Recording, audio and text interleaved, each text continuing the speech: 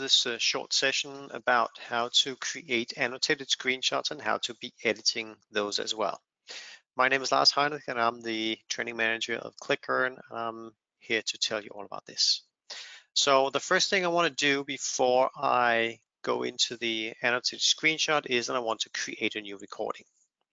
And of course, let's just call this a test recording here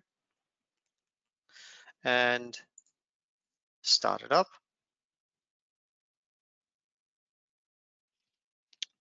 If you haven't seen ClickLearn Attain before, you will get this toolbar out here. We did not have that in Classic, so it would just have started the recording automatically. Right now, I'm going to set it to automatic because I want to capture more than just one step. So I'm going to start up the recording. So my basics here is just to get my steps recorded, and I'm just going to go into a specific account in here.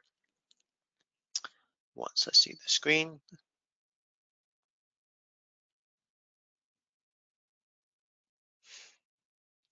there we go.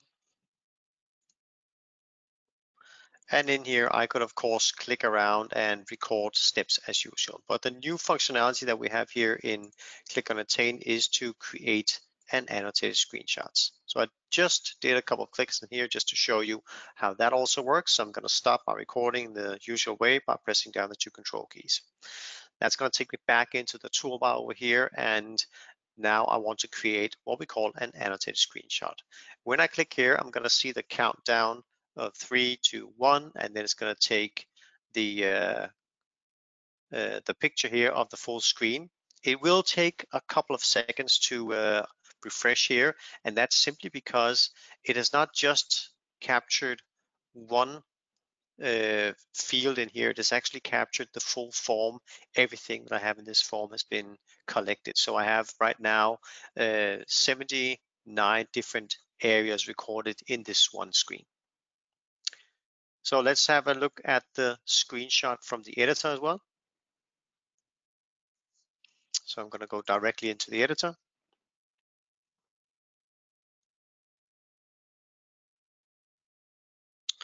And if I want to be editing the annotated screenshot, I simply just double click the annotated screenshot. I'm going to get the features up here. I could give this a new title, of course, for the annotation. And here I can also go into the annotation editor. In the annotation editor, I will notice that when I move my cursor around, I'm going to have all the collected forms or fields in this form in here appearing. So you can see I have everything appearing in here. So what I could do here is that I would maybe describe some of the areas that I have in here. So let's say I want to describe this one because there might be some details about this. There is already a description in there. So if I want to enhance that description, I can click on the menu up here and click on edit. This will bring me into editing this description. So now I can go here, I could delete that, what I have in there, and then start adding my new text in there. Add this annotation, and now you can see that's been added. I could maybe add also something about when I need to save. I would add that annotation and so on. In this way, I can put my own descriptions into these different areas that I want to have described in here. Please remember not to, take all the 79 fields or buttons or whatever you have in here that has been collected and describe them all. That's going to be very confusing for the end user.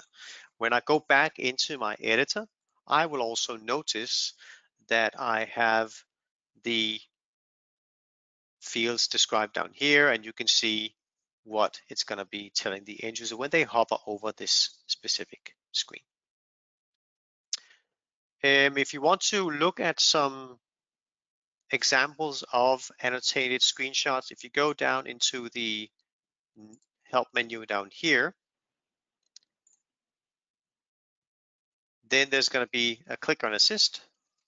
And if I look into any of those, which is telling me not how to, but when it says written editor screen, that's describing a screen. So if I click on Start Assistant, it is working a little bit slow, I must say, but that's of course something that we're fixing. But I would just want to mention this for you so you can actually see what is this going to be showing your end users as well.